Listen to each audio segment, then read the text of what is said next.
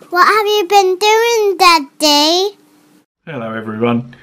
This is just a quick video just to say where I've been, why I haven't put any videos out for a little while, and to show a few updates to my workshop.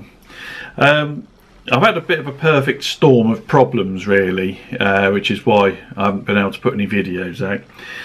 I've had equipment going wrong in my workshop, my bandsaw packed up, my sander machine broke, my drill press I've had troubles with excessive run out on it, making knife making difficult, and to top it all, the shed in the back garden started to collapse, so everything out of the shed ended up being put in my little workshop, and I couldn't physically get in there. I couldn't actually get to my lathe for quite some time.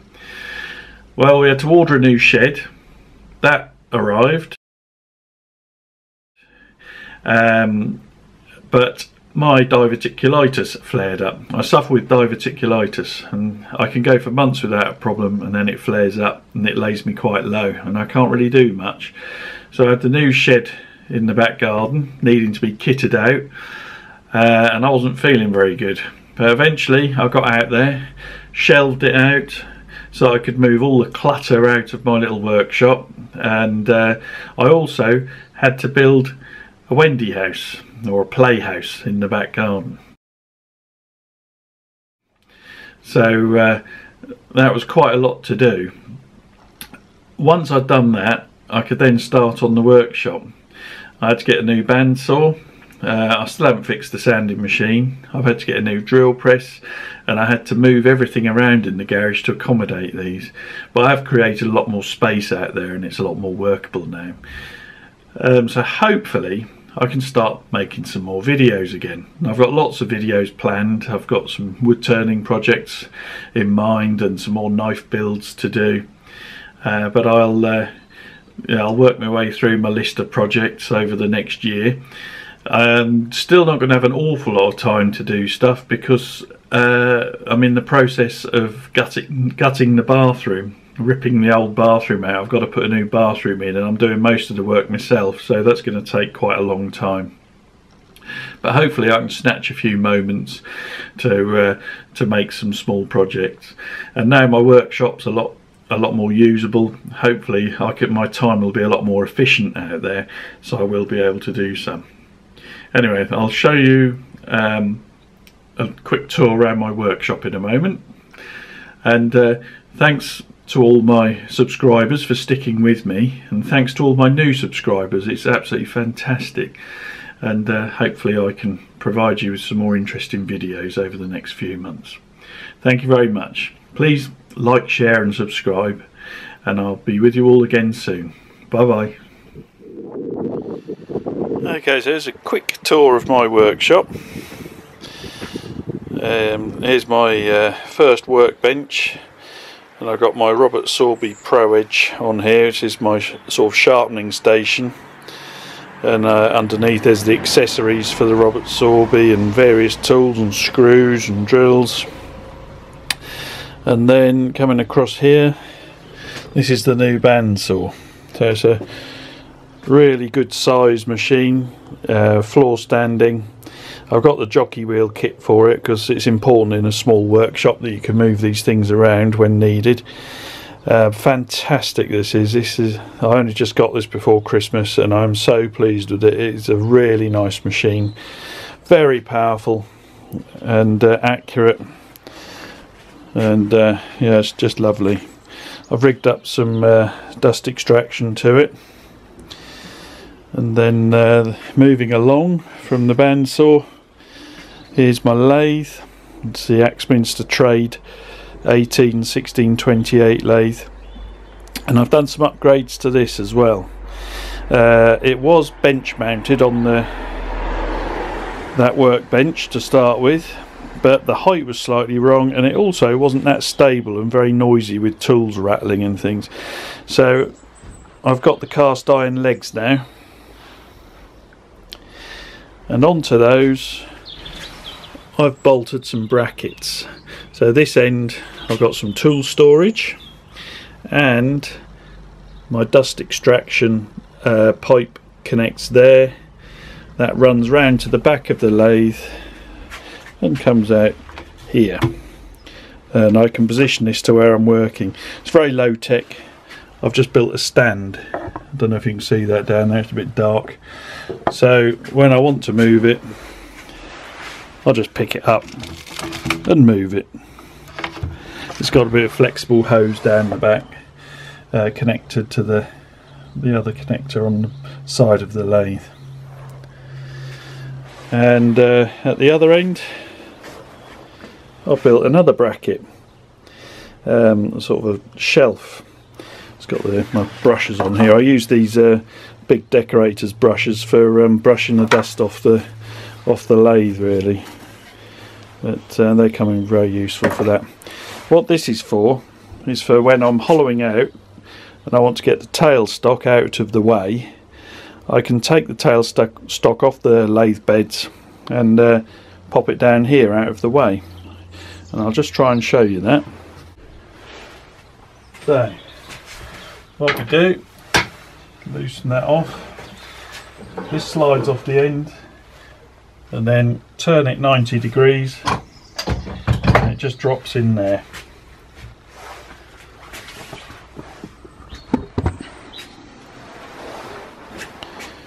So as we look from the side, it takes up minimal room. By turning it 90 degrees, it takes up a lot less room, and it's right out of the way, so that when I'm hollowing it, I'm not going to catch my elbow on it or the end of my gouge.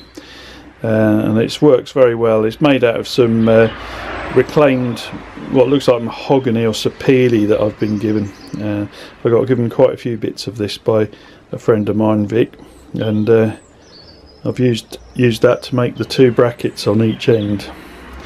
Underneath, I've constructed this box. It's a heavy duty construction out of 18 or 19mm ply, and it goes across the webs on the inside of the castings for the legs, and it straddles those. It's very, very strong. And inside I'm storing tools and lead weights, some old barbell weights, all sorts of stuff in there. All the heavy bits of gear that go along with the lathe, like face plates and tool rests. And there's old fishing weights in there which I use when I'm gluing stuff as well. And there's even a roll of old roofing lead in there just to add some weight. And in the hatch on the front, I've got that's held by chains, and I've made this for the put my tool rests in. And there's some of my tool rests for the lathe.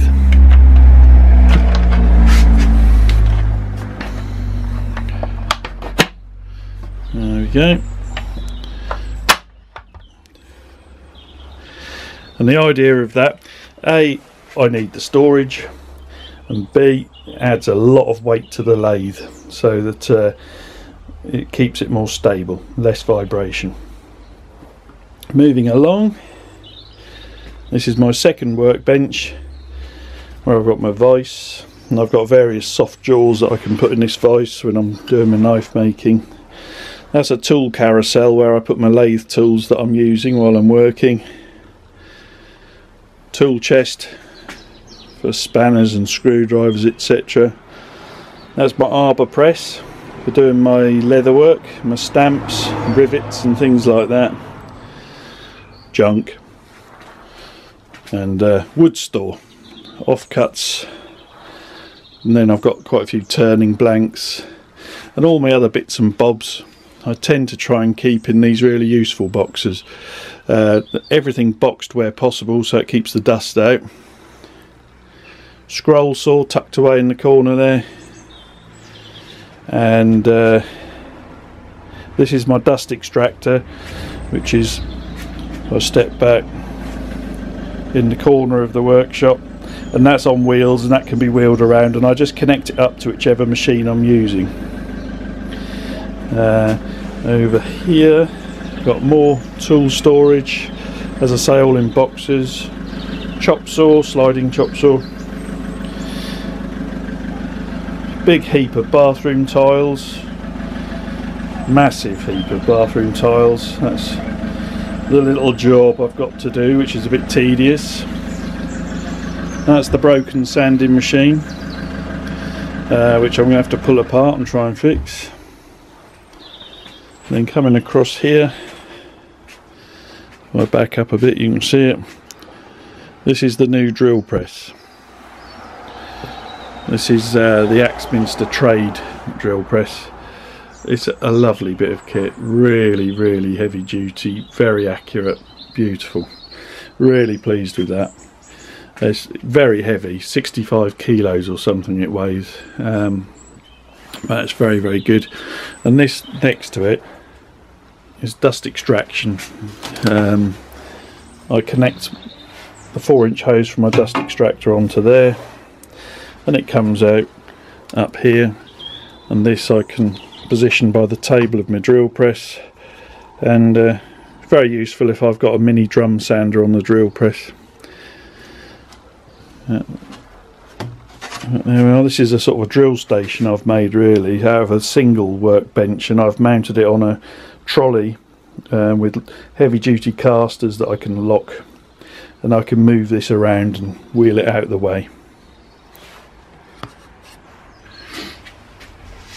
Here's the new drill press. As I said, I'm very pleased with it. Lovely construction. It's difficult to give you an idea of scale with this wide angle lens, but it's big. This is the smaller Axminster trade drill press, bench mounted one, and it's a monster.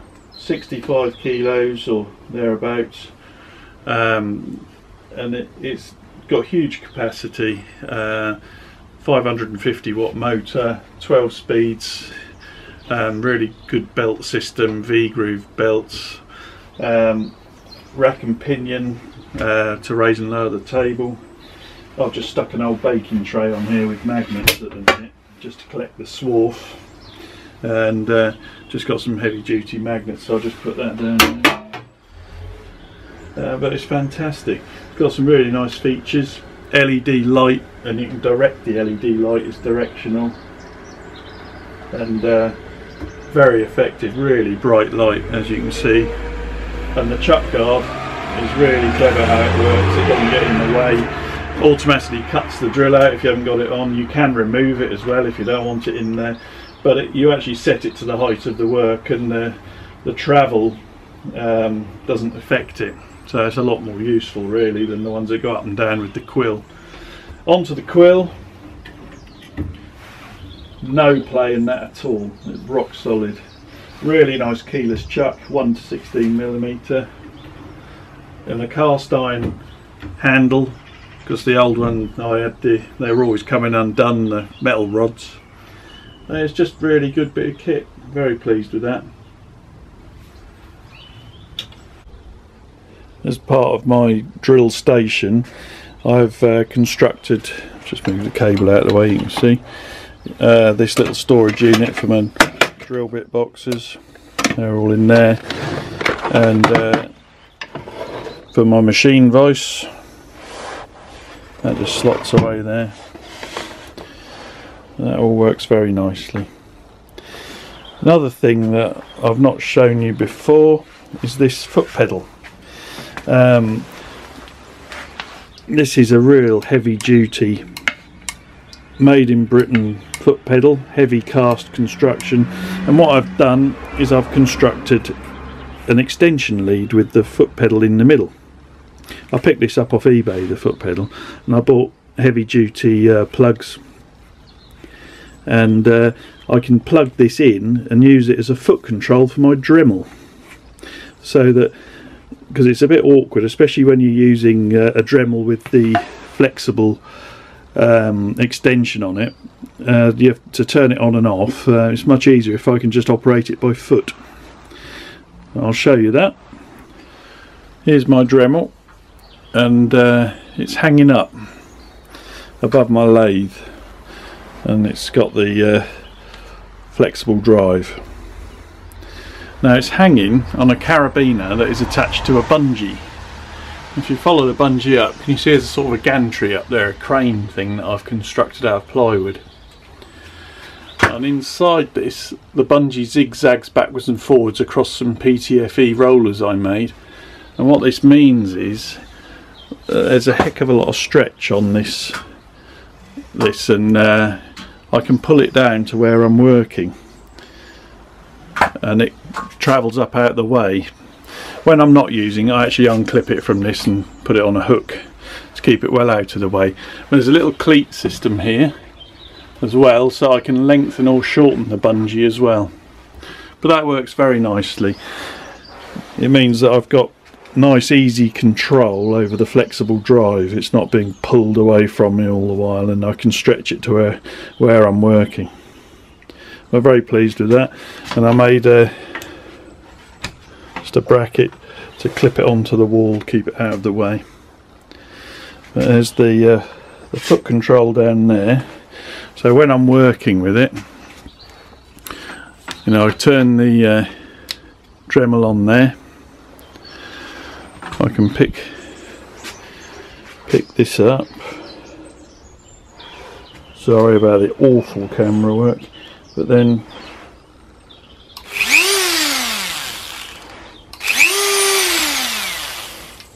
and so I'm using my foot to control the Dremel.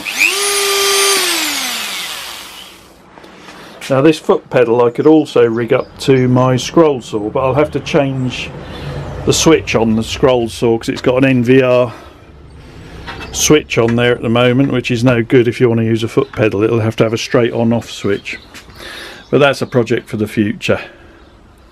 But that is basically that. Much more space than I used to have. I used to have literally about 4 square foot of space to stand in front of my lathe, and I had to keep moving things all the while to do stuff. It's still a work in progress. You can see the extension leads on the floor there. I'm having problems with the electrics. They don't really cope with machines, especially with the dust extractor running at the same time. And that reminds me of other modification I've done to the workshop. I've got a record power air filter up there, just to help get rid of some of the fine dust out of here. But we've got rather old electrics in the house, and I had a friend of mine come out to look at the electrics because I want a ring main putting in the garage, and we've got to have quite a bit of rewiring done. It's turned into a major job, which is a shame. So still a work in progress. Hopefully it won't be long before I can get that done, and it'll make life a lot easier. I'm getting through a lot of 13 amp fuses at the moment. Alright folks, well, thanks for sticking with me, and hopefully I'll have some nice projects for you soon. Finally, here are some pictures of the competition winners with their prizes from the competition I ran last year. There's Keith, Dimitri and Nathan. Nathan is from the Arctic Circle in Canada, and he has his own really great YouTube channel called NuManXplore. I'll put a link to that in the description. More videos coming soon. And don't forget to check out UKISS, the highlight of the UK and Ireland YouTube woodturning calendar.